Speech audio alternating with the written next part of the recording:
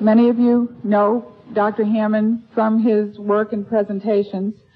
I have his curriculum vitae, and his list of selected topics and talks that he's given spans about 5 pages. It's a heavy-duty vitae. You may be familiar with him also from his recently published Hypnotic Metaphors book, a big red oversized book published by Norton 2 years ago, which has the title of Big Red.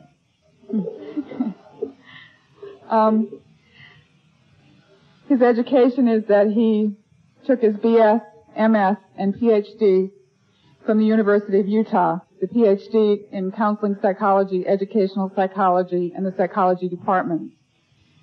He is a diplomate in clinical hypnosis of the American Board of Psychological Hypnosis, a diplomate in sex therapy, the American Board of Sexology, a clinical supervisor and board examiner, American Board of Sexology, a diplomate in marital and sex therapy, the American Board of Family Psychology, a licensed psychologist in the state of Utah, and a licensed marital and family therapist. So you can tell this man has a lot of experience and a lot of varied experience. He currently serves as Research Associate Professor, Physical Medicine and Rehabilitation, University of Utah School of Medicine. He is the director and founder, Sex and Marital Therapy Clinic at the University of Utah. He has a private practice as a psychologist. He is an adjunct associate professor at the Educational Psychology Department at the University of Utah. In terms of his writing experience, he's the abstracts editor for the American Journal of Clinical Hypnosis, a position he's held from 1986 to the present. He is an advisory editor and founding member of the editorial board of the Ericksonian Monographs. He is a referee of the American Journal of Clinical Hypnosis and the Journal of Abnormal Psychology, and a reviewer and consultant to the National Center for Alcohol Education. He has received numerous professional honors, among them the Presidential Award of Merit of the American Society of Clinical Hypnosis in 1989, and the Irving Sector Award of the American Society of Clinical Hypnosis in 1990.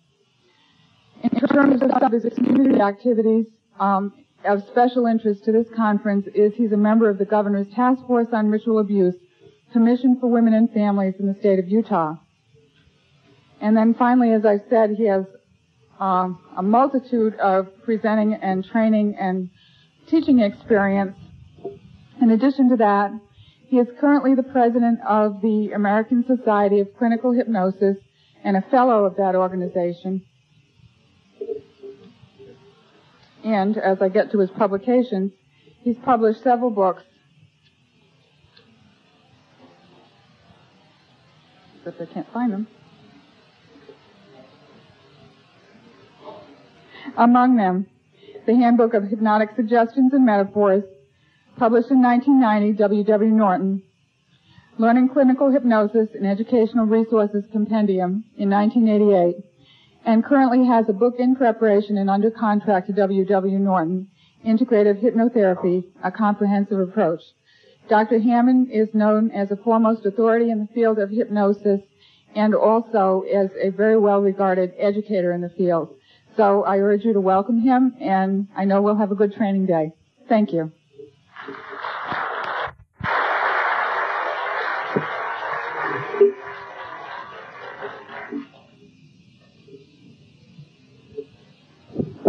We've got a lot to cover today, and let me give you a rough, approximate outline of the things that I'd like us to get into. First, let me ask, how many of you have had at least one course or workshop on hypnosis? Can I see the hands? Wonderful. Okay, makes our job much easier. Okay. I want to start off by talking a little about trance training and the use of hypnotic phenomenon with an MPD dissociative disorder population, to talk some about unconscious exploration, methods of doing that, the use of imagery and symbolic imagery techniques for managing physical symptoms, input overload, things like that. Before the day's out, I want to spend some time talking about something I think has been completely neglected in the field of dissociative disorders, and that's talking about methods of profound calming for autonomic hyperarousal that's been conditioned in these patients.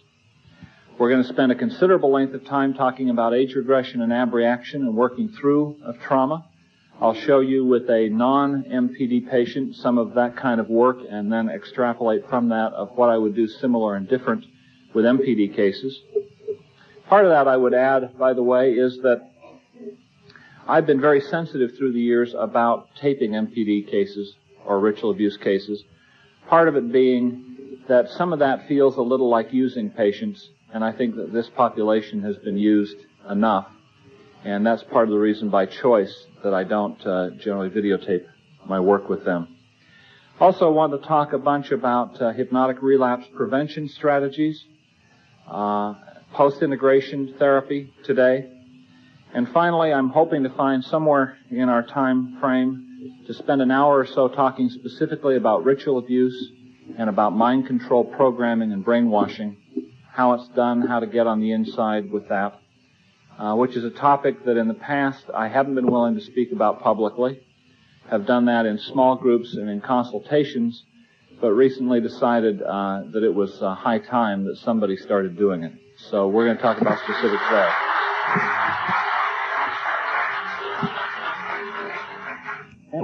Let me suggest now, we've got still a lot to cover. I would like to request that we take a 20-minute break. At least what I'll tell you is we're supposed to have a 30-minute break. In 20 minutes, I'm going to start talking about ritual abuse mind control programming.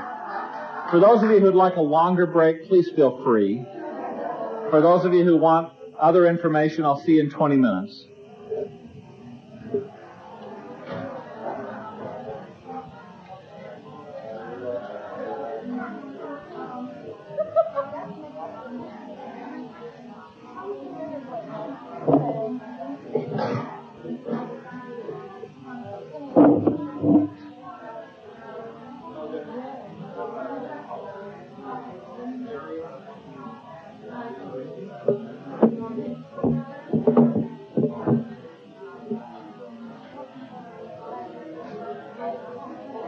And I'll give you as much as we can in about 45, 50 minutes on the topic. While being in Chicago at the first international Congress where ritual abuse was talked about.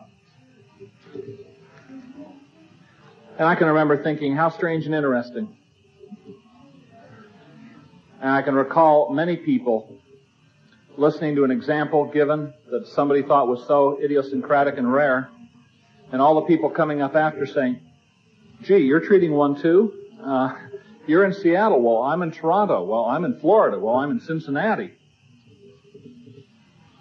I didn't know what to think at that point. It wasn't too long after that, and I found my first ritual abuse patient in somebody I was already treating, and we hadn't gotten that deep yet.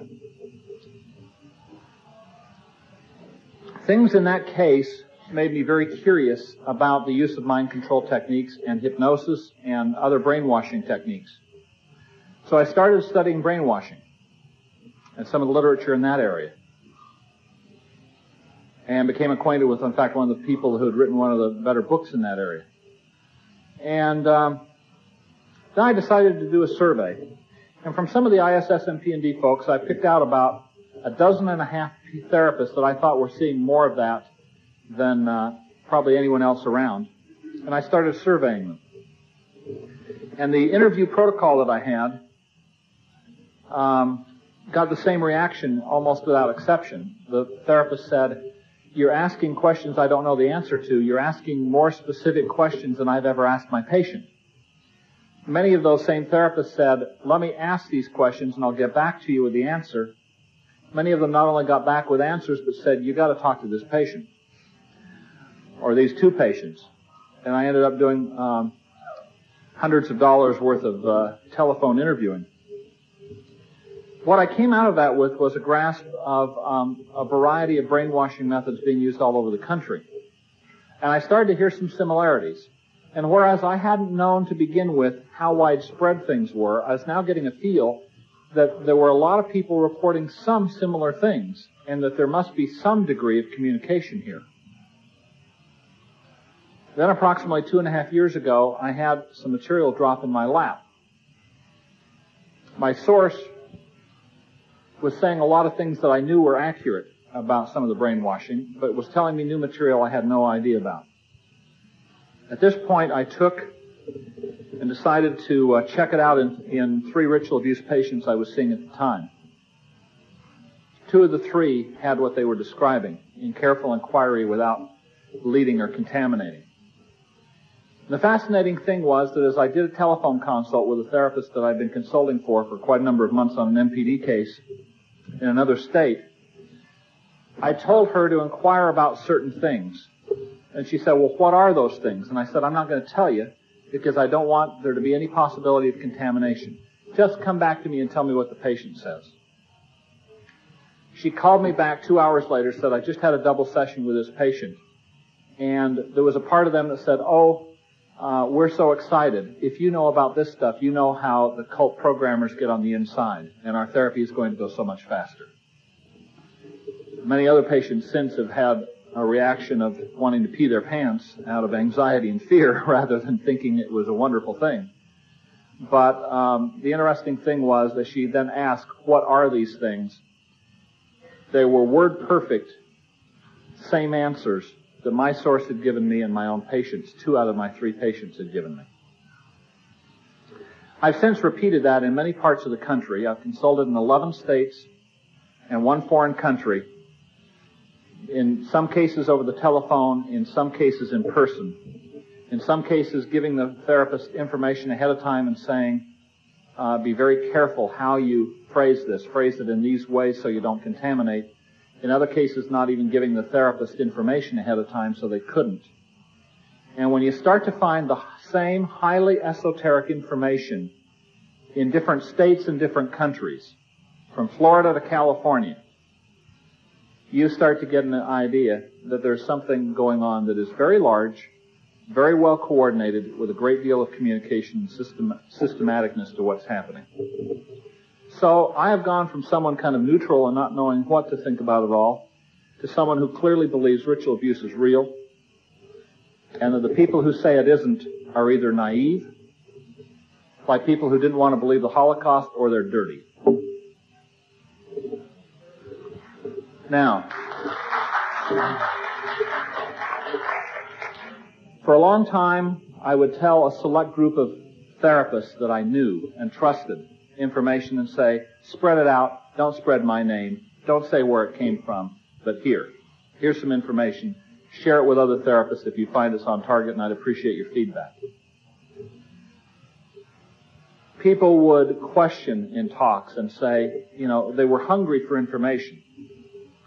Myself, as well as a few others that I'd shared it with, were hedging out of concern and out of personal threats and out of death threats. I finally decided to hell with it. If they're going to kill me, they're going to kill me.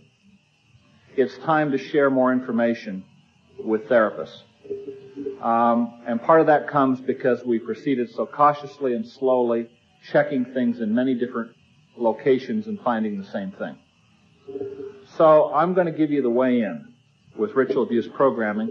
I certainly can't tell you everything you want to know in 45 or 50 minutes, but I'm going to give you the essentials to get inside and start working at a new level. I don't know what proportion, honestly, of patients have this. I would guess that maybe somewhere around at least 50%, maybe as high as 3/4. I would guess maybe 2/3 of your ritual abuse patients may have this. What do I think the distinguishing characteristic is? If they were raised from birth in a mainstream cult, or if they were a non-bloodline person, meaning neither parent was in the cult, but cult people had a lot of access to them in early childhood, they may also have it. I've seen more than one ritual abuse patient who clearly had all the kind of ritual things you hear about. They seemed very genuine. They talked about all the typical things that you hear in this population, but had none of this programming, with prolonged, extensive checking. And so I believe in one case that I was personally treating that she was from a kind of schismatic break-off that had kind of gone off and done their own thing and were no longer hooked into a mainstream group. Here's where it appears to have come from. At the end of World War II, before it even ended, Alan Dulles and people from our intelligence community were already through Switzerland making contacts to get out Nazi scientists. As World War II ends, they not only get out rocket scientists, but they also get out some Nazi doctors who have been doing mind control research in the death camps. They brought them to the United States.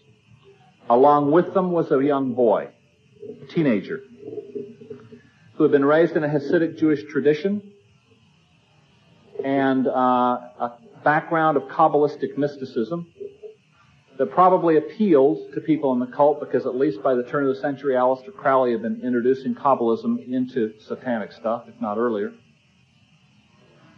And I suspect it may have formed some bond between them. But he saved his skin by collaborating and being an assistant to them in the death camp experiments. They brought him with them.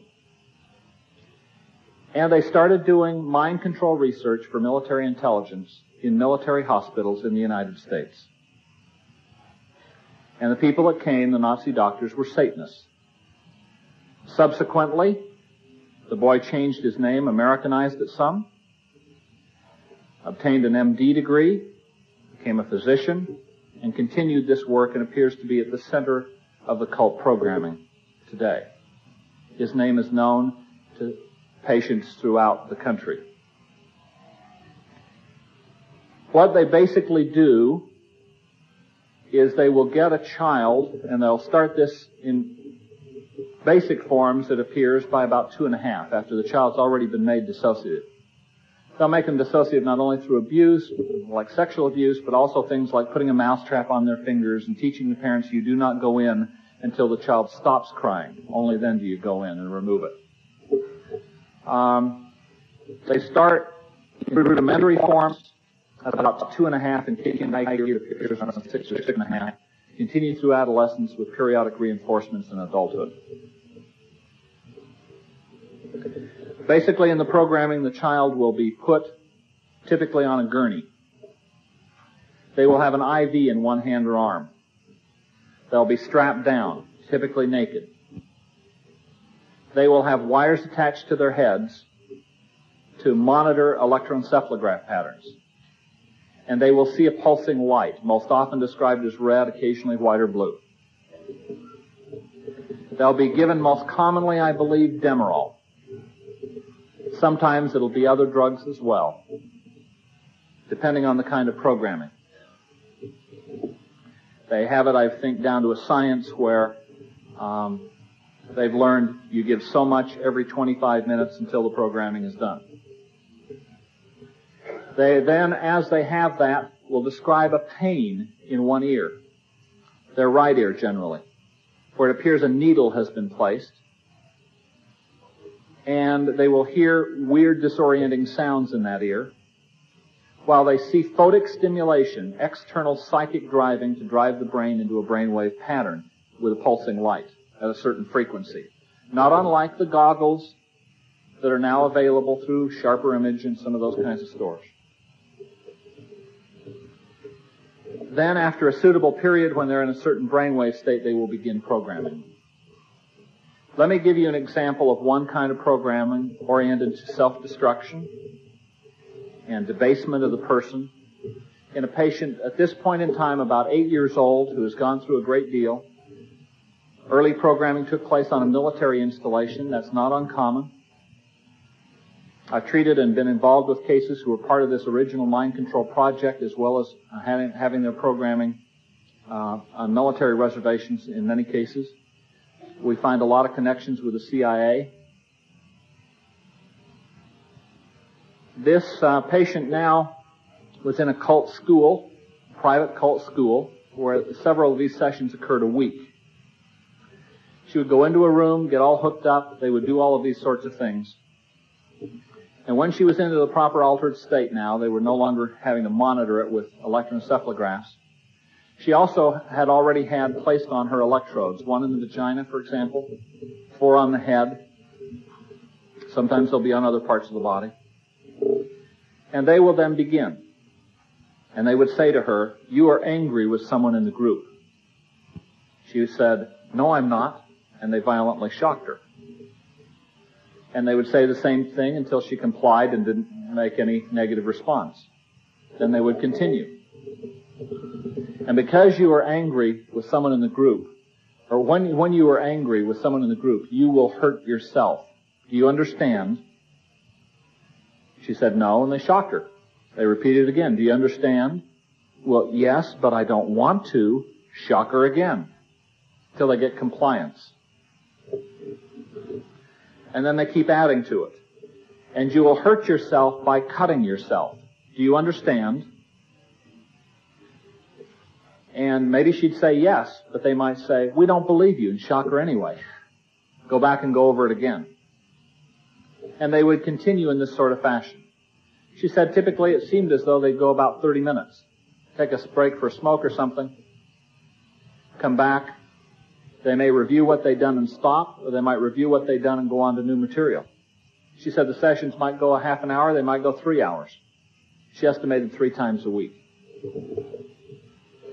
Programming under the influence of drugs in a certain brainwave state, and with these noises in one ear and them speaking in the other ear, usually the left ear associated with right hemisphere, non-dominant brain functioning, and with them taking, therefore, and requiring intense concentration, intense focusing, and because often they'll have to memorize and say certain things back word perfect to avoid punishment, shock, and other kinds of things that are occurring. This is basically how a lot of programming goes on. Some of it will also use other typical brainwashing kinds of techniques. There will be very standardized types of hypnotic things done at times. There'll be sensory deprivation, which we know increases suggestibility in someone. Not total sensory deprivation. Suggestibility has significantly increased from the research. It's not uncommon for them to use a great deal of that, including formal sensory deprivation chambers, before they do certain of these things. Now, let me give you, because we don't have a lot of time, as much practical information as I can. The way that I would inquire as to whether or not some of this might be there would be with idiomotor finger signals after you've set them up. I would say, I want the central inner core of you to take control of the finger signals. Don't ask the unconscious mind. In the case where you're inquiring about ritual abuse, ask for the central inner core. The core is a cult-created part. And I want that central inner core of you to take control of this hand and of these finger signals, and when it has, for the yes finger to float up.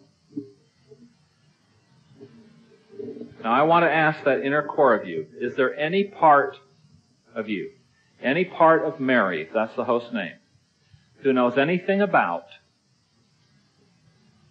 alpha, beta, delta, or theta?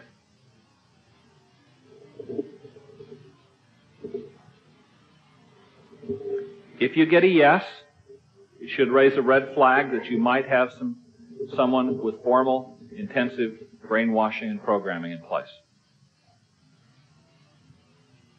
I would then ask and say, I want a part inside who knows something about alpha, beta, delta, and theta to come up to a level where you can speak to me. And when you're here, say, I'm here. I would not ask if a part was willing to. No one's going to particularly want to talk about this. I would just say, I want you, some part who can tell me about this, to come out. Without leading them, ask them what these things are. I've had consults where I've come in and sometimes I've gotten a yes to these. But as I've done exploration, it appeared to be some kind of compliance response or somebody wanting, in 2 or 3 cases, to appear maybe that they were ritual abuse or something, and maybe they were in some way. But with careful inquiry and looking, it was obvious that they did not have what we were looking for. Let me tell you what these are. Let's suppose that this whole front row here are multiples, and that she has an alter named Helen, she has one named Mary, she has one named Gertrude, she has one named Elizabeth, and she has one named Monica. Every one of those alters may have put on it a program, perhaps designated Alpha 009. A cult person could say Alpha 009 or make some kind of hand gesture to indicate this and get the same part out in any one of them, even though they had different names that they may be known by to you. Alpha appear to represent general programmings, the first kinds of things put in. Beta appear to be sexual programs. For example, how to perform oral sex in a certain way, how to perform sex in rituals, having to do with producing child pornography, directing child pornography, prostitution. Delta are killers, trained in how to kill in ceremonies. There will also be some self-harm stuff mixed in with that.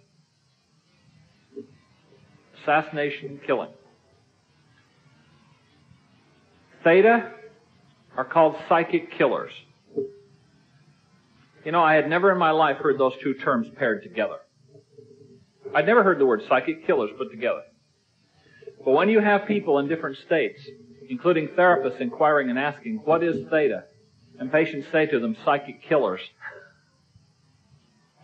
It tends to make one a believer that certain things are very systematic and very widespread. This comes from their belief in psychic sorts of abilities and powers, including their ability to psychically communicate with Mother, including their ability to psychically cause somebody to develop a brain aneurysm and die. It also is a more future-oriented kind of programming. Then there's Omega. I usually don't include that word when I say my first questions about, is there any part inside that knows anything about Alpha, Beta, Delta, Theta, because Omega will shake them up even more. And Omega has to do with self-destruct programming. Alpha and Omega, the beginning and the end. This can include self-mutilation as well as killing themselves programming. Gamma appears to be system protection and deception programming, which will provide misinformation to you, try to misdirect you, tell you half-truths, protect different things inside. There can also be other Greek letters. I'd recommend that you go and get your entire Greek alphabet, and if you have verified that some of this stuff is present and they have given you some of the right answers about what some of this material is, and I can't underline enough, do not lead them. Do not say, is this killers? Get the answer from them, please. When you've done this, and it appears to be present, I would take your entire Greek alphabet and with idiomotor signals, go through the alphabet and say, is there any programming inside associated with Epsilon, Omicron, and go on through. There may be some systematicness to some of the other letters, but I'm not aware of it. I found, for example, in one case, Zeta had to do with the production of snuff films that this person was involved with. With another person, Omicron had to do with their linkage and associations with drug smuggling and with the mafia and big business and government leaders. So there's going to be some individualism, I think, in some of those. Some of those are come home programs. Come back to the cult, return to the cult programs. Here's the flaw in the system. They have built in shut down and erasure codes. So if they got into trouble, they could shut something down and they could also erase something. These codes will sometimes be idiosyncratic phrases or ditties. Sometimes they will be numbers. 1428, 3621, 964. Maybe followed by a word. There's some real individuality to that. At first I had hope, gee, if we get some of these, maybe they'll work with different people. No such luck. It's very unlikely unless they were programmed at about the same point in time as part of the same little group. Stuff that I've seen suggests that they carry laptop computers, the programmers, which still include everything that they did 20, 30 years ago in them, in terms of the names of alters, the programs, the codes, and so on. Now, what you can do is get erasure codes. And I always ask, if I say this code, what will happen? Double check. Is there any part inside who has different information? Watch your idiomotor signals. What I found that you can do is you can erase programs by giving the appropriate codes. But then you must abreact the feelings. So if you erase omega, which is often where I've started because it's the most high-risk area, afterwards I will get all the omega, what were formerly omega alters, together, so that we will abreact and give back to the host the memories associated with all the programming that was done with omega and anything any omega part ever had to do in a fractionated abreaction. They use the metaphor, and it is their metaphor, of robots. And that it is like a robot shell comes down over the child alter to make them act in a robotic fashion. Once in a while, internally, you'll confront robots. What I found from earlier work, and so I speed the process up now because I confirmed it enough times, is that if you can say to the core, I want you to look, there's this robot blocking the way in some way, blocking progress. Go around and look at the back of the head and tell me what you notice on the back of the head or the neck. I used to ask it very non-leading like that. And what was commonly said to me was that there were wires or a switch. And so I'll tell them, pull the wires or flip the switch and it will immobilize the robot. And give me a yes signal when you've done it. Pretty soon you get a yes signal. Great. Now that the robot is immobilized, I want you to open the robot and look inside and tell me what you see. There's generally one or several children. I have them remove the children, and I do a little hypnotic magic and ask the core to vaporize, to use a laser and vaporize the robot so nothing is left. They're usually quite amazed that this works, as have been a number of therapists. Now, there are many different layers of this stuff is the problem. And let me come over to the overhead and give some ideas about this.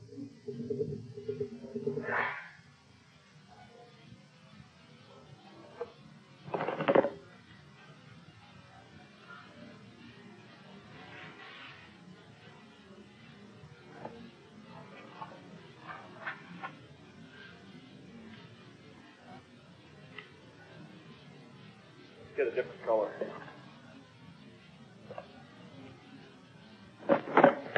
Okay. What we have up here are innumerable alters. I'll tell you one of the fascinating things I've seen. I remember a little over a year ago coming in to see some cases, some of the tough cases at a dissociative disorders unit of a couple of the finest MPD therapists in this country who are always part of all the international meetings, have lectured internationally. And as we work together, let's get that into focus here. As we worked together, and I looked at some of their patients, they were amazed at certain things because they had not been aware of this before.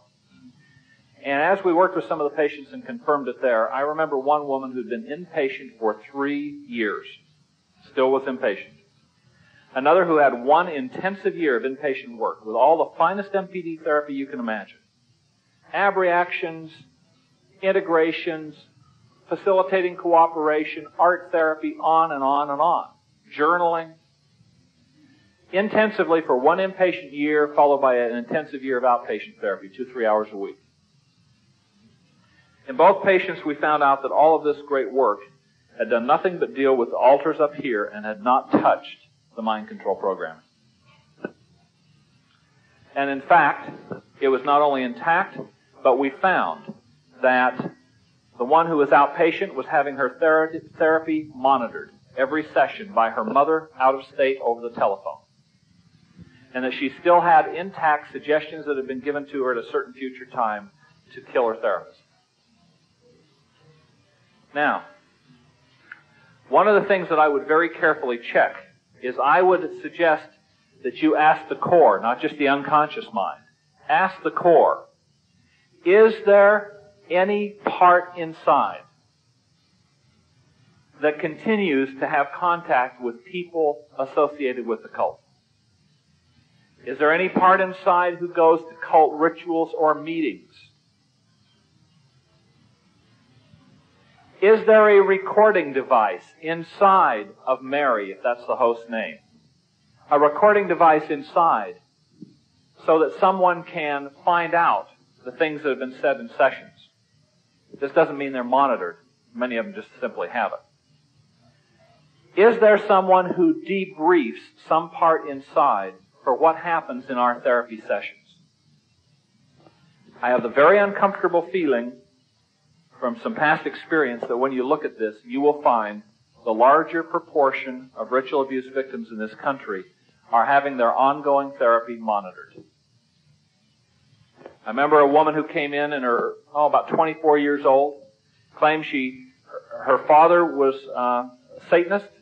Her parents divorced when she was 6. After that, it would only be when her father had visitation, and he would take her to rituals sometimes. Up until age 15, she said, I haven't gone to anything since I was 15. Her therapist believed this at face value. We sat in my office. We did a 2-hour inquiry using hypnosis. We found the programming present. In addition to that, we found out that every therapy session was debriefed. And in fact, they had told her to get sick and not come to the appointment with me. Another one had been told that I was cult, and that if I came, she would know that I'd been told not to come and I would punish her. If anything meaningful comes out in a patient who's being monitored like that, from what I've learned thus far, they're tortured with electric shocks. My belief is, if they're in that situation, you can't do meaningful therapy other than being supportive and caring and letting them know you care a lot and you'll be there to support them. But I wouldn't try to work with any kind of deep material or deprogramming with them, because I think it can do nothing but get them tortured and hurt unless they can get into a safe, secure, inpatient unit for an extended period of time to do some of the work required. And I have a feeling that when you make inquiries, you're going to find that probably greater than 50% of these patients, if they're bloodline, meaning mother or dad or both involved, will be monitored on some ongoing basis. Now, when you come below the altars, you then have alpha, beta, delta, theta, so on and so forth, the Greek letter programming. And they will then have backups. Backup programs. There will typically be an erasure code for the backups. There may be one code that combines all the backups into one, and then an erasure code for them. Or simply one code that erases all the backups. So, I will get the code for, let's say, omega, and for all the omega backups at the same time. After I've asked about what will happen if I give this, I will give the code. And then I will say, what are you experiencing? They often describe computers whirring, things erasing, explosions inside, all sorts of interesting things. I've had some therapists come back and say, my Lord, I had never said anything about robots, and she said something about robots vaporizing. I remember one therapist who had been with me in several hypnosis workshops consulted with me about a crisis MPD situation, and I told her to inquire about alpha, beta, delta, theta. She did. She got back to me. She said, yeah, I get an indication it's there. What is it? I said, I'm not going to tell you. Go back and inquire about some of this. And we set an appointment for a week or so hence. She got back with me. She said, I asked what theta was, and she said psychic killers. I asked what delta was. She said killers. I said, okay. And so I told her about some of this stuff for a 2-hour consult. She called back and she said, this seemed too fantastic. I heard this and I thought, has Corey been working too hard? She said, I'm embarrassed to admit it, but she said, I held you in high professional regard, but this just sounded so off in the twilight zone that I really thought, is he having a nervous breakdown or something? And she said, but I respected you enough to ask about this. She said, I asked another MPD patient and she didn't have any of this. But in this patient, she started describing things. And how she worked, for example, with an erasure, and she was describing things like robots vaporizing and other kinds of things that she said, I hadn't told her about any of these things. Well, here's the problem. There are different layers, and I think some of them are designed to keep us going in circles forever. They figured we probably, in most cases, wouldn't get below the alters, which they purposefully created. The way you create Manchurian candidates is you divide the mind. It's part of what the intelligence community wanted to look at. If you're going to get an assassin, if you're going to get somebody to go do something, you divide the mind. Fascinates me about cases like the assassination of Robert Kennedy, where Bernard Diamond, on examining Sirhan, found that he had total amnesia for the killing of Robert Kennedy, but under hypnosis could remember it. But despite suggestions he would be able to consciously remember, could not remember a thing after he was out of hypnosis. I'd love to examine Sirhan. It appears that below this we've got some other layers. One is called green programming, it appears. And isn't it interesting that the doctor's name is Dr. Green? One of the questions I'll ask in a way to not contaminate is, after I've identified some of this stuff is there and they've given me a few right answers about what some of it is, if there were a doctor associated with this programming, and his name were a color, like Dr. Chartreuse or something, if his name were a color, what would the color be? Now, once in a while, I've had some other colors mentioned in about 3 or 4 patients that I felt were trying to dissimulate in some way, and I don't really believe had this.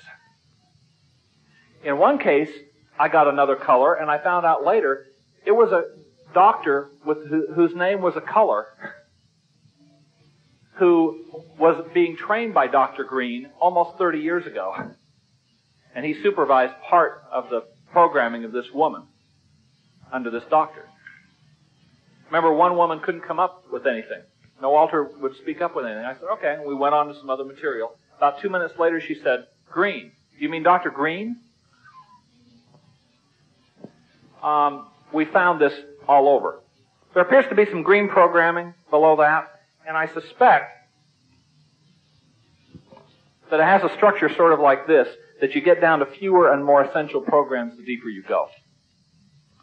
Below green programming is ultra green. And the green tree. Kabbalistic mysticism is mixed all into this. If you're going to work with this, you need to pick up a couple of books on the Kabbalah. One is by a man named Dion Fortune, D-I-O-N, Fortune, F-O-R-T-U-N-E, called the Kabbalah with a Q. Dion Fortune. Another is by Ann Williams-Heller. Ann Williams-Heller.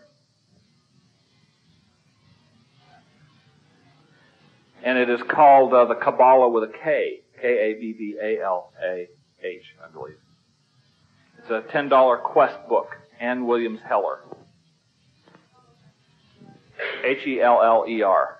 Ann Williams-Heller. The Kabbalah. K-A-B-B-A-L-A-H. I knew nothing about the Kabbalah. It was interesting. A patient had sat in my waiting area, got there considerably early, and drew a detailed, multicolored Kabbalistic tree over 2 years ago. And it took me 2 months to figure out what it was. Finally showing it to somebody else who said, that looks an awful lot like the Kabbalistic tree. And that rang a bell with some esoterica in an old book, and I dug it out. That was the background of Dr. Green.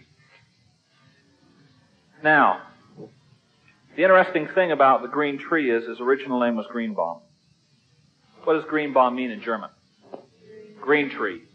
Ultra green in the green tree. I've also had patients who didn't appear to know that his original name was Green, volunteered that there were parts inside named Mr. Greenbaum. Now let me give you some information I'll just leave that up for a minute.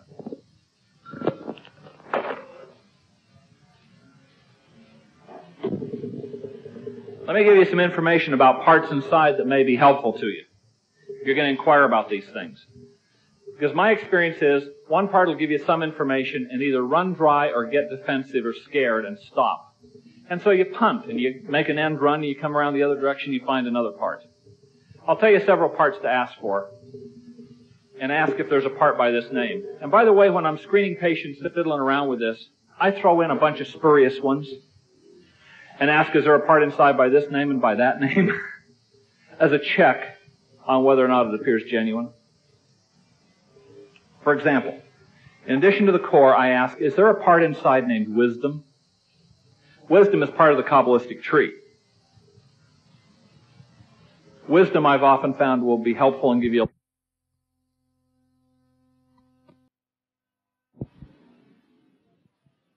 Is there a part inside named Diana? I mean, I may throw in all sorts of things. Is there a part inside named Zelda? I've never encountered one yet.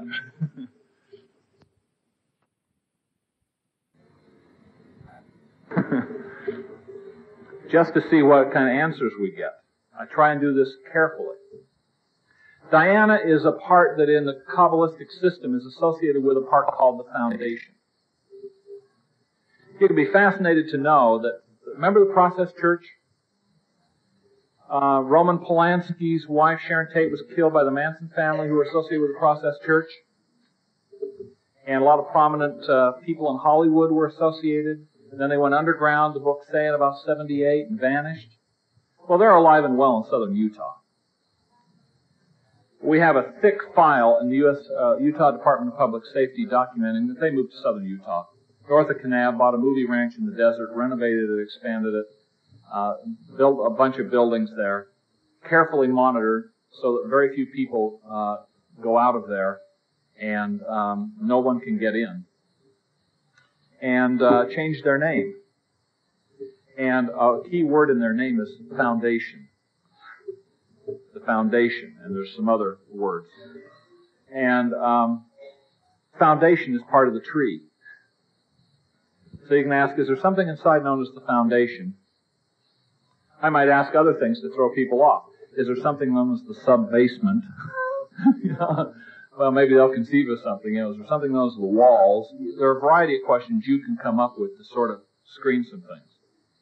I've also found that there will often be a part called Black Master, a part called Master Programmer, and that there will be computer operators inside. How many of you have come on to computer things in patients? There will typically be computer operators. Computer operator black, computer operator green, computer operator purple. Sometimes they'll have numbers instead. Sometimes they'll be called systems information directors. And you can find out the head one of those. They'll often be a source of some information for you. I will ask inside, is there a part inside named Dr. Green? You'll find that there are, if they have this kind of programming, in my experience. And usually with a little work and reframing, you can turn them and help them to realize that they were really a child part who's playing a role and they had no choice then, but they do now. And that they played their role very, very well, but that they don't have to continue to play it with you because they're safe here. And that in fact, if the cult simply found out that you talked to me and that you had shared information with me, you tell me, what would they do to you? To emphasize that the only way out is through, and that they need to cooperate and share information and help me, and that I'll help them.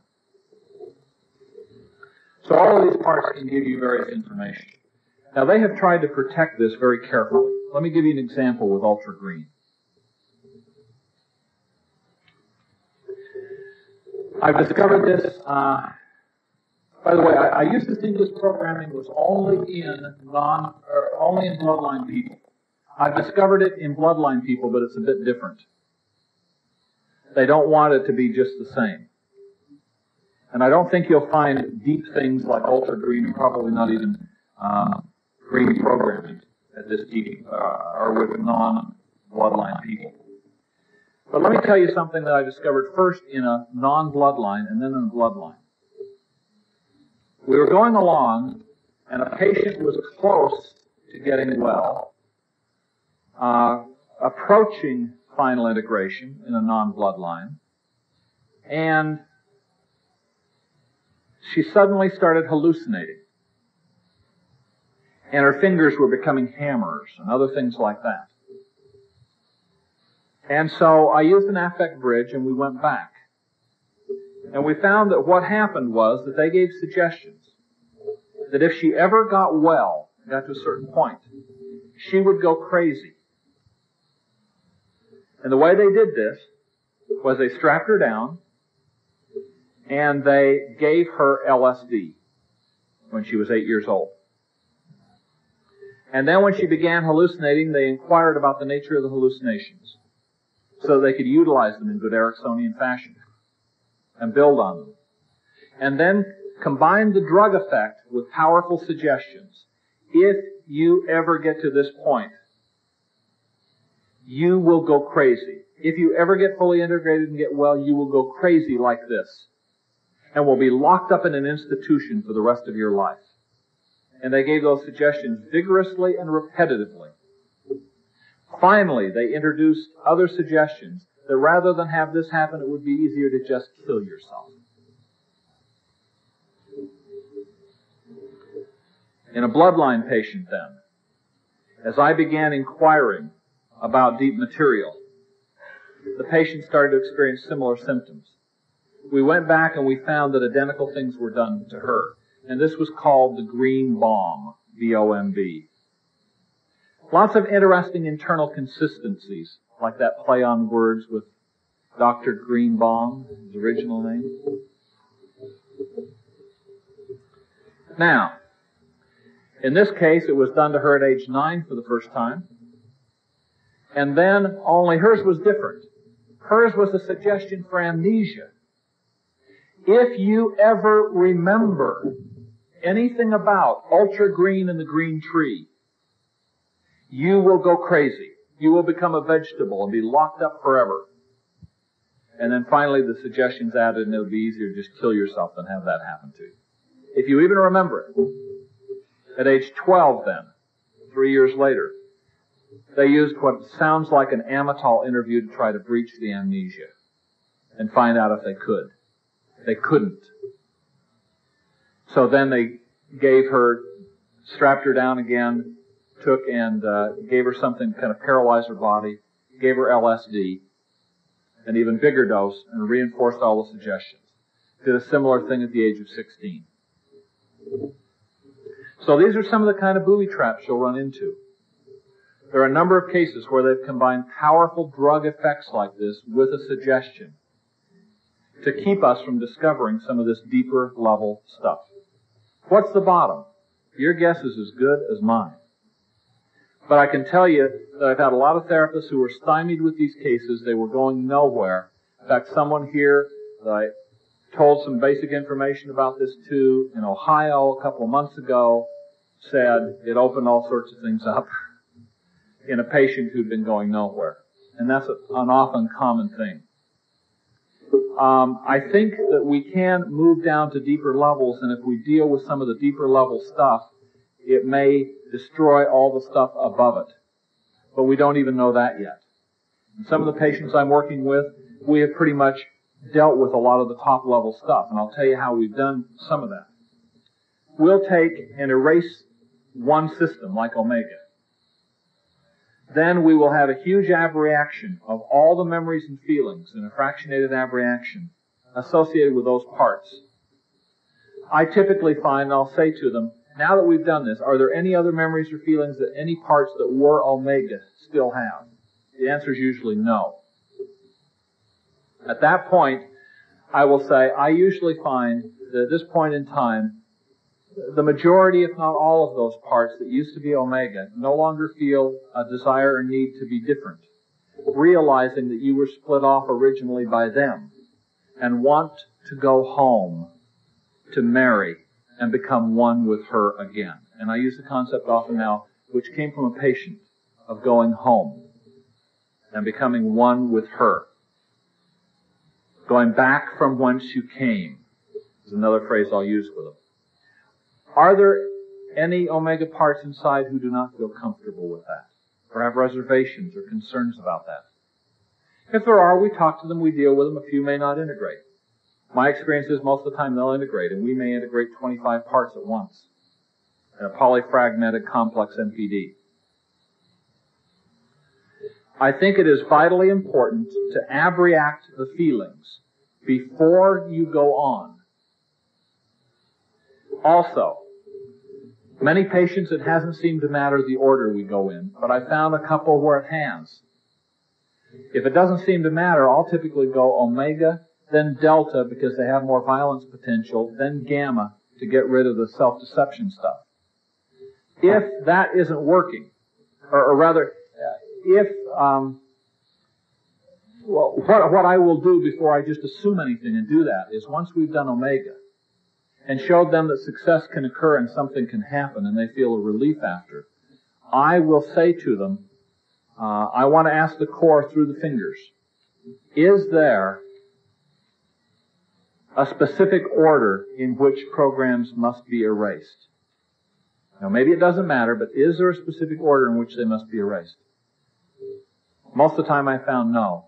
There are cases where we found yes. I recommend doing one or two or three of those because they'll produce relief and a sense of optimism in the patient. But then I would recommend starting to probe for the deeper level things and getting their input and recommendations about the order in which we go. Question? What has been the typical age and the typical gender of this type of person? I know of this being found in men and women. Most of the patients I know MPD ritual abuse who are being treated are women, however. But I know of some men being treated where we've found this. A while back I was talking to a small group of therapists somewhere. I told them about some of this. And in the middle of talking about some of this, all the color drained out of one social worker's face. And she obviously had a reaction, and I asked her about it. And she said, I'm working with a 5-year-old boy. And she said, just in the last few weeks, he was saying something about a Dr. Green. And I went on a little further, and I mentioned some of these things, and she just shook her head again. I said, what's going on? And she said, he's been spontaneously telling me about robots and about omega. I think you will find variations of this, and that they've changed it probably every few years, and maybe somewhat regionally to throw us off in various ways. But that certain basics and fundamentals will probably be there. I have seen this in people up into their 40s, including people whose parents were very, very high in the CIA, other sorts of things like that. I've had some that were originally part of the Monarch Project, which is the name of the government intelligence project. Question in the back. I'm still not grasping how you find out how to erase. How do you get that information? I would say I want the core, if necessary, using the telepathic communication ability you have to read minds, because they believe in that kind of stuff, so I'll use it. I was trained in Ericksonian stuff. To obtain for me the erasure code for all omega programs. And when you've done so, I want the yes finger to float up. Then I ask them to tell it to me. Are there backups for omega programs? Yes. Okay? How many backups are there? 6, they say. Let's say. It's different numbers. Is there an erasure code for all the backup programs? No. Is there an erasure code that combines all the backups into one? Yes. Obtain that code for me. When you've got it, give me the yes signal again. And it can move almost that fast in some cases where there's not massive resistance. Question? Yes, can you tell me what you know about risks to the therapist what kind of You data? would have to ask. Yeah, I'd like to know that. What kind of data do you have, given that you've had contact with large numbers of people? Not just threats, but also any injury, any family problems that have arisen. And that's one question. The second one is, are you aware of anybody that you've treated or others with this level of dissociation and trauma that have recovered, integrated, whole, and happy? I have one non-bloodline multiple, complex multiple, who had this kind of programming where they had a lot of access to the patient as neighbors and with a doctor. By the way, you'll find physicians heavily involved. They've encouraged their own to go to medical school, to prescribe drugs, to take care of their own, to get access to medical technology and be above suspicion. There have been a couple, in fact, in Utah who have been nailed now. We now in Utah have 2 full-time ritual abuse investigators with statewide jurisdiction under the Attorney General's office to do nothing but investigate this. Okay? And in a poll done in the state of Utah in January by the major newspaper and television station, they found that 90% of Utahns believe that ritual abuse is genuine and real. Not all of them believe it's a frequent occurrence. But some of that in part from 2 years of work by the Governor's Commission on Ritual Abuse, interviewing, talking, meeting people, gathering data. And when people say, by the way, there's no evidence, they've never found a body, that's baloney. They found a body in Idaho of a child. They've had a case last summer that was convicted on first-degree murder charges. 2 people that the summer before that were arrested where the teenage girl's finger and head were in the refrigerator. And they were convicted of first-degree murder in Detroit. There have been cases in bodies. Back to risk. I know of no therapist who's been harmed. Inform us that there will come a future time where we could be at risk of being assassinated by parts of patients who have been programmed to kill at a certain time anyone that they hold and any member of their own family who's not active. If that would come about is speculative. Who knows for sure? Maybe. I don't think it's entirely without risk. Question in that. It seems to me that... I hear you. Oh, I'm sorry. I'm not talking on microphone. It seems to me that there seems to be some similarity between these kinds of programming and those people who claim that they've been abducted by spaceships and have had themselves physically probed and reprogrammed and all of that sort of thing. And I think Cape Canaveral is across the Florida peninsula every day, and I don't think that they've reported any spaceships lately. I was just wondering, is there any sort of relationship between this? I'll share my speculation that comes from others, really. I have not dealt with any of those people. However, I know a therapist that I know and trust and respect, and who I've informed about all this a couple of years ago, and found in a lot of patients and so on, who is firmly of the belief that those people are, in fact, ritual abuse victims who have been programmed with that sort of thing to destroy all their credibility. If somebody's come in reporting abduction by a flying saucer, who's going to believe them about anything else in the future? And also the kind of thing that can be pointed to and said, this is as ridiculous as that. All I know is that I recently had a telephone consult with a therapist, where I had been instructing her about some of this kind of stuff. And when we were consulting at one point in a 5th or 6th interview, she said, by the way, do you know anything about this topic? And I said, well, not really, and I shared with them what I shared with you. I said, if it were me dealing with this guy that she'd been seeing for a couple of months, I said, I would ask inside for the Corps to take control of finger signals and inquire about alpha, beta, delta, theta. She proceeded to do all that, got back to me a week later and said, boy, were you on target. There's a part inside named Dr. Green. There's this kind of programming. So, I mean, it's an N of 1. I don't know if anybody else has found anything associated with that or not. Yes? What's the difference between this kind of program and cult-type abuse and satanic abuse, and the kind of cults with the candles and the... This type of programming will be done in the cults with candles and all of the rest. My impression is this is simply done in people where they have great access to them, or their bloodline and their parents are in it, where they can be raised in it from an early age. If they are bloodline, they are the chosen generation. If not, they are expendable, and they are expected to die and not get well. And there will be booby traps in your way if they're non-bloodline people, that when they get well, they will kill themselves. And I'll tell you just a little about that. But my belief is that some people that have ritual abuse and don't have this have been ritually abused, but they may be part of a non-mainstream group.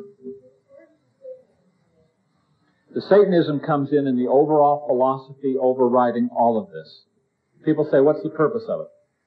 My best guess is that the purpose of it is that they want an army of Manchurian candidates.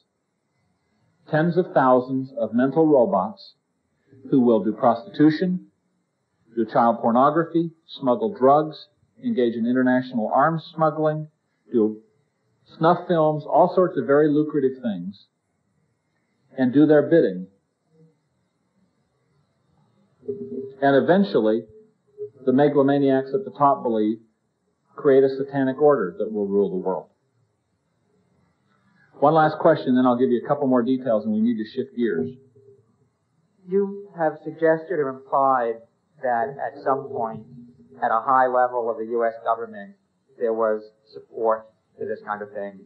I know we're short of time, but can you just say a few words about the kind of documentation that may exist for that suggestion? There isn't great documentation of it. It comes from victims who are imperiled witnesses. The interesting thing is how many people have described the same scenario, and how many people that we have worked with who have had relatives in NASA, in the CIA, and in the military, including very high ups in the military. I can tell you that a friend of a colleague of mine who has probably the equivalent of half the table space on that far side of the room filled with boxes with declassified documents from mind control research done in the past that has been able to be declassified over a considerable couple of decade period. And has read more government documents about mind control than anyone else, has a brief that has literally been sent in the past week and a half, asking for all information to be declassified about the Monarch Project, for us to try and find out more. Now, let me just mention something about some of the stuff that my experience is in several patients now that you may run into late in the process.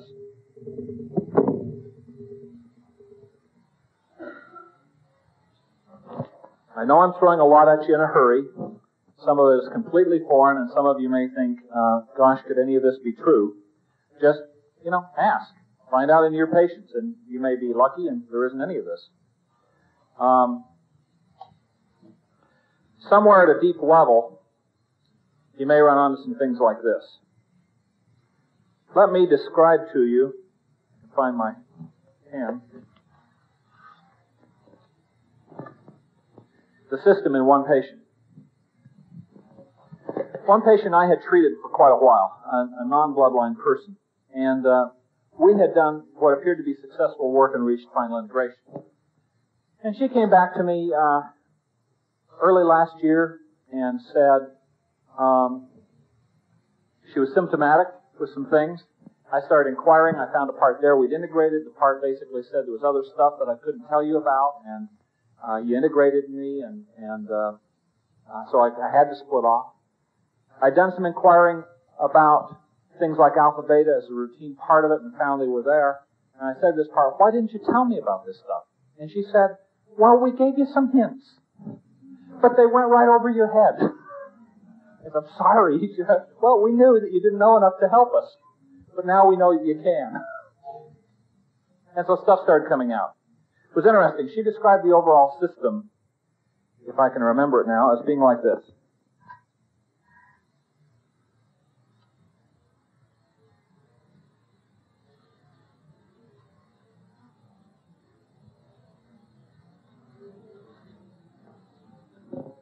The circle represented harm to the body. A system of altars whose primary purpose was to hurt her, including symptoms like Munchausen's, self-mutilation, other kinds of things. Each of the triangles represented still another, different system. She said, with the exception of me, this one part, you dealt with the whole circle, with the work that we did before, but you didn't touch the rest of the stuff. Okay. In the middle of all this was still another system, consisting of the Kabbalistic tree,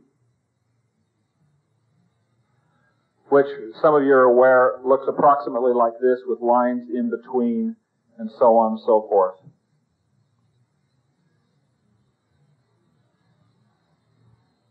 There's a rough approximation. That represented another system. And then once we got past that, she implied that this entire thing was somehow encompassed by, what do you call it? An hourglass.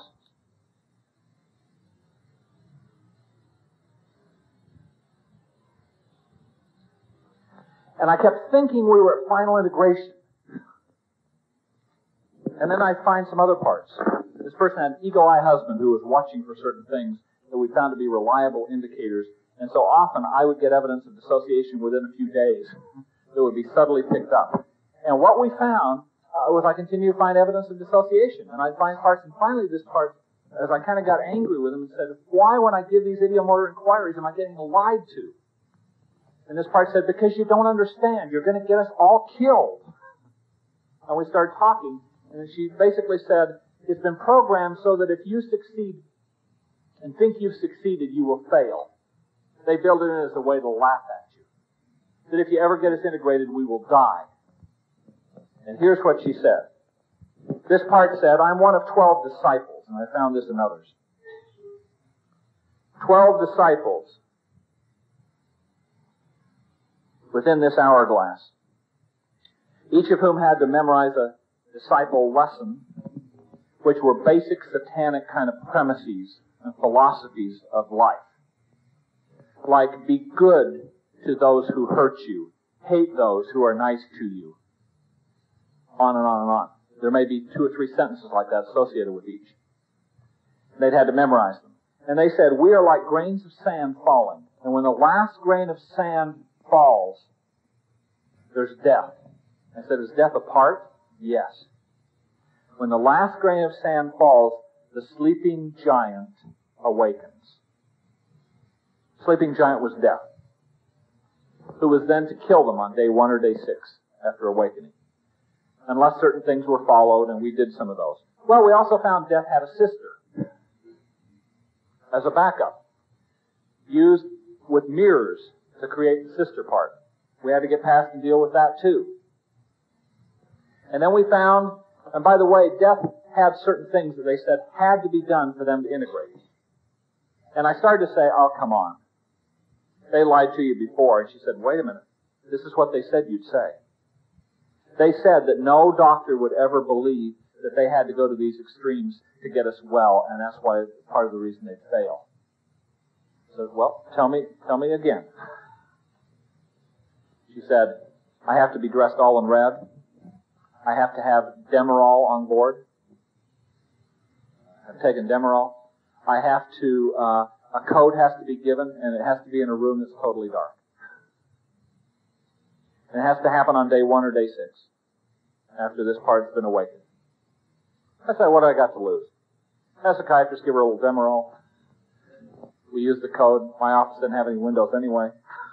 It was pretty easy. Oh, and there had to be a couple, 3 or 4, I think, candles lit. Well, fine.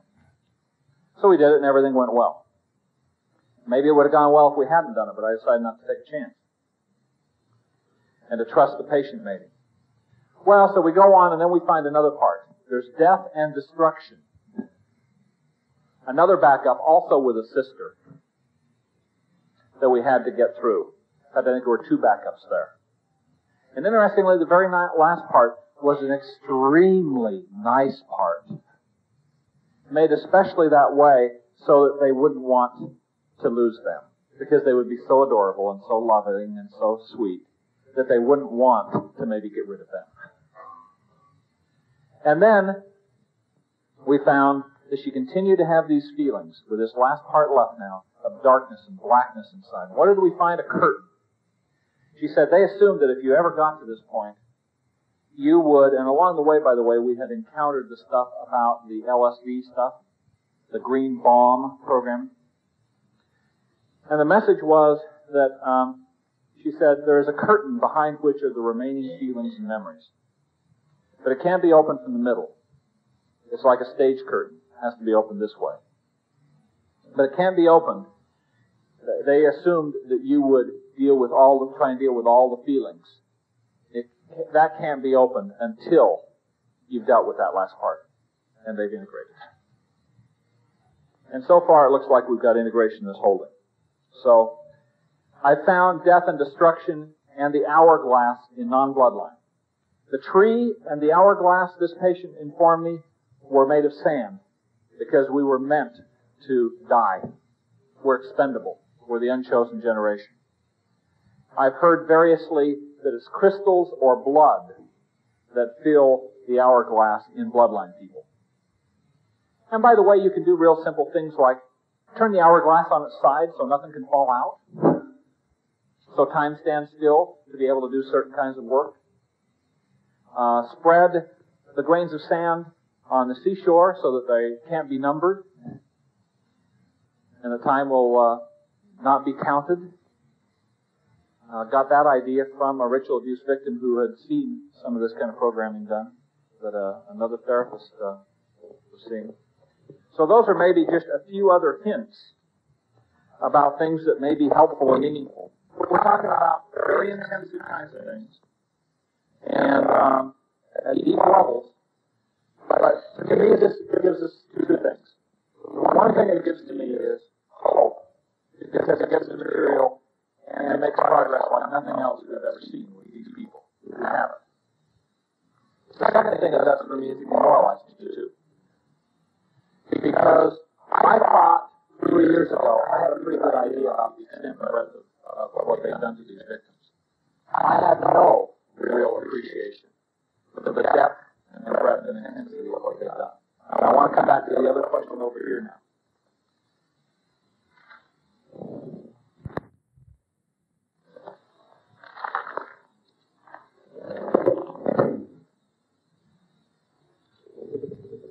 The other question is how many of them can get well? We don't know. On most things in the mental health profession, we accept that 2/3 of patients are going to improve. Maybe 70%. There's very little we can get everybody well. I think one of the sad things we have to face is that many of these patients will probably never get well. My personal belief is that if they are being messed with, their only hope of getting well is if they can somehow get out of contact. Now, I know patients who have gone to other states and simply have deep-level alters pick up a phone and call and say, this is our new address and phone number, so they can be picked up locally. I'm in an inpatient unit for an extended period of time. If they are in a cult from their area, and they're still being monitored and messed with, my own personal opinion is we can't get them well and can't offer more than humanitarian caring and supportiveness. Lots of therapists do not like to hear that. That's my opinion. I believe that if somehow they're lucky enough to be wealthy enough, to have protection, to have somehow gotten away in some way, and we can work with them without being messed with, that they have a chance to reach some semblance of normality and livability with enough intensive work. My own personal belief is I don't think anybody with this kind of programming is well in this country yet. There's some who are well along the way. I've got a couple who are well along in their work and have done a tremendous amount, but they're clearly not well yet. Could you speculate on the relationship between this stuff and the fantasy games that have been proliferating, Dungeons and Dragons and that sort of thing? Well, there are a lot of things out there to cue people.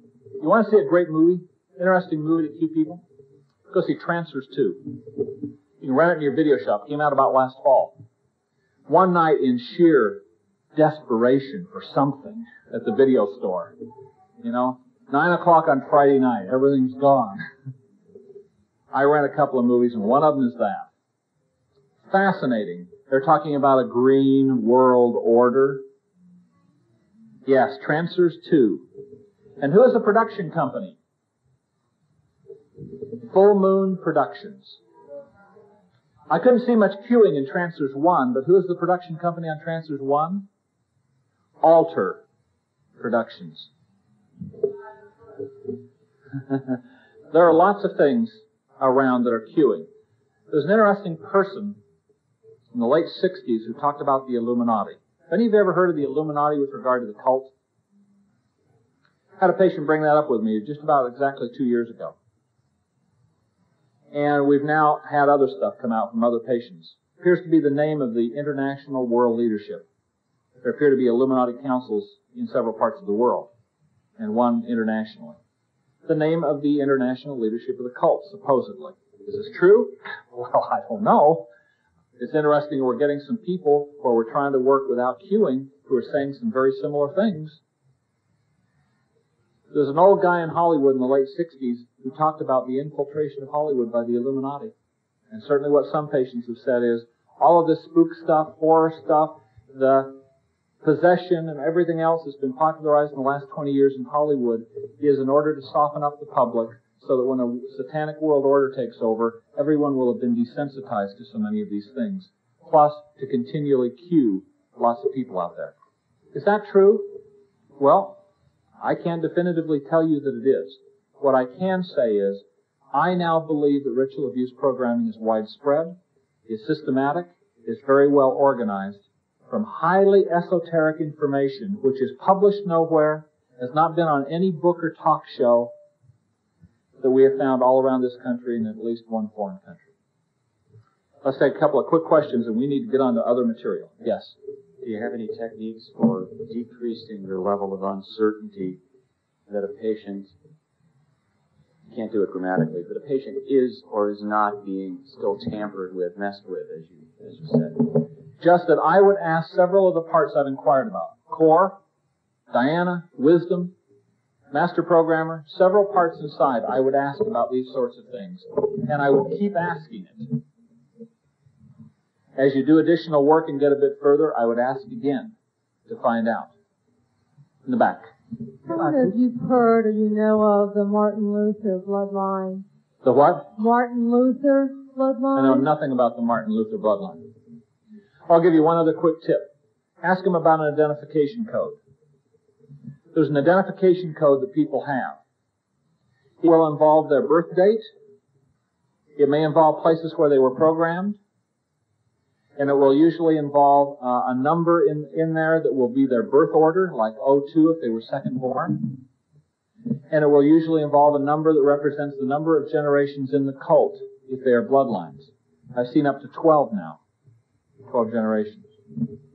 I've seen a lot of the things you've been describing today in several patients. I wanted to ask you a question about the 7 systems. You mentioned something about systems here. Are there 7 systems? There have been that described in some patients, yes. The 7 systems. Could you say what that is, or a little about I don't think we know enough to know what it is. Honestly. I think it may have to do with 7 Kabbalistic trees. Huh? Have you ever had any evidence where any of these people have been tagged, or has there been anything on their body parts that might be related to this? Private parts in particular? Well, there's certainly people that have had tattoos, that have had a variety of other kinds of things, some of which have been, documented in cases. But I mean, to say, well, maybe they did that to themselves or had it done consciously. I mean, to really prove something, not that occurs to me right off the bat. Let me just take this one last question back. We need to go on to other material because we're never going to get through it all. Let me just ask you to hold your question. Not a question, but I wanted to say, for myself personally and perhaps for others here as well, I wanted to thank you very sincerely for choosing this time to come forward. Well,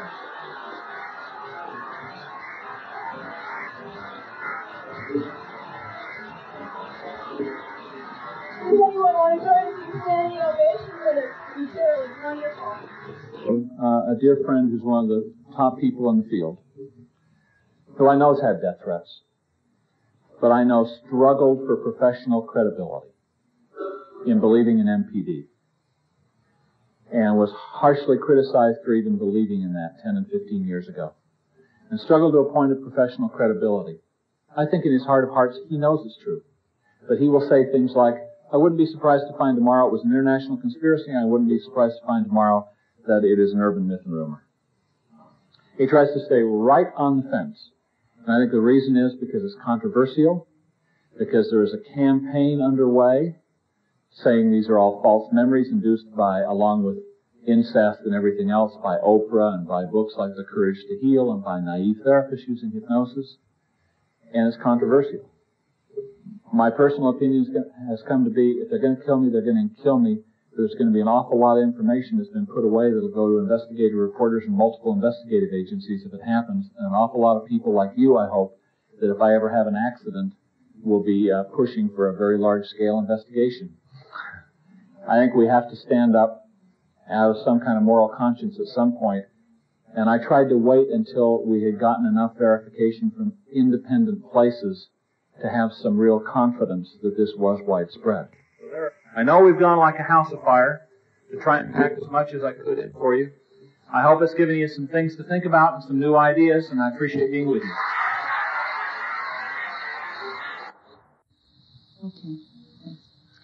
Okay, we're going to make this the last question, and then we're going to go to the imagery. Do you deal with ritual abuse survivors who have knowingly walked out of the cult and knowingly understand what they have done? And how do you deal with the addictions that they come out with? Did everyone hear that question? Okay. And you're talking about adults, people who have left the cult as adults. Adult cult members who are still in and are wanting to come out. Do you set up and work with these people, and how do you handle the addictions that they come out with? I've never worked with anybody who came into my office and says, I've just walked out of a cult, I want help. No, has decided. Yeah. Mostly I've worked with folks that this has been uncovered. They've been amnestic for it for quite a while in therapy before they even come up with it. And I think that what you're working with there is a perpetrator. I mean, that you need to do perpetrator treatment with a multiple or whatever, but that you have to address the perpetration behavior before you can, treat them just as a survivor.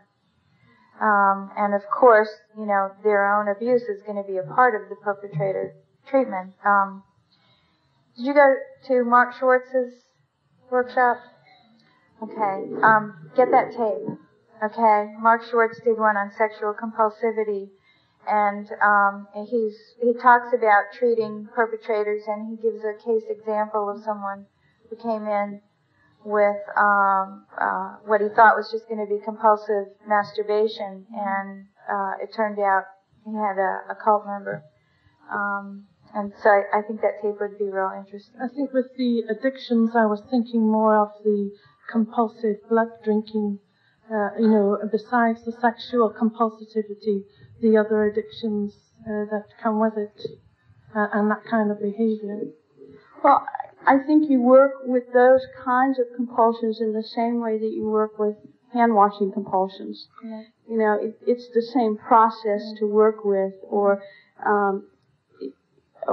if you're coming at it from an addiction standpoint, to work with it that way. Sometimes medication like anafranil is useful in curbing compulsion obsessive compulsion components. But other than that, you're going to do, excuse me, try what? Naltrexone. There's been limited success with naltrexone, which is an opioid receptor blocker, so that they don't get the endorphin release with a behavior like cutting that gives them a high from doing it, that gives them the physiological reinforcement to do it again. I mean to say, someone asked a question about working with addictions during the break too, and the other thing I want to say about that is that you have to find out which alters have the addictions, and work with those alters, and then you've also got to contract about the other parts not sabotaging the recovery, contracting around which parts need to go to AA meetings or NA meetings, whatever, and how other parts are going to help them get there. You know, who's going to be present when. That you really have to have a lot of contracting in place.